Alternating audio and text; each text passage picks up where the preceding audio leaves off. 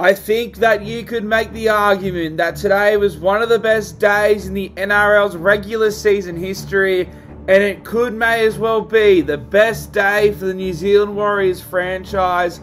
Maybe outside of making those 2 grand finals, but until they win the premiership, I think this day will go down as one of the best in that club's history.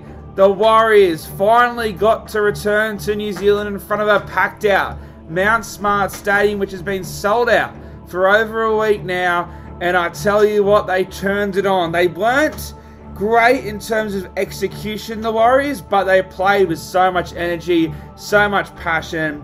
I was pretty concerned before kickoff because I thought there was something about the Tigers where they would lose both their Tommy Raudonikis Memorial games last year and then spoil, and it wouldn't surprise me if the Warriors were a bit flat returning home. But as soon as I saw that crowd, as soon as I saw the boys walk out, there was no way the Warriors were losing this game.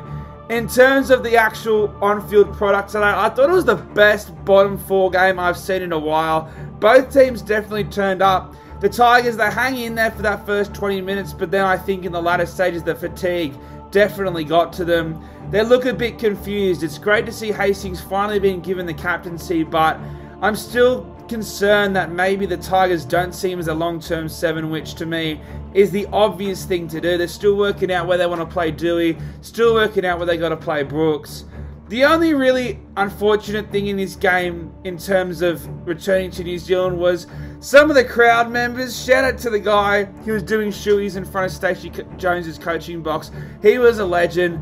But the 3 pitch invaders, look, it was funny when it first happened at the start of this year, but we're getting them almost every game now, and it's starting to get really annoying, and the players as well. Not to be a Debbie Downer, but yeah, I'm getting a bit tired of it now.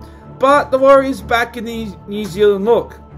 Like I said, they lacked a bit of execution, so if they can find a way to execute better, but they show that energy and intensity now that they're back in New Zealand, while I don't think they will, maybe they can push themselves back into finals contention. I don't think any team mathematically is ruled out completely yet.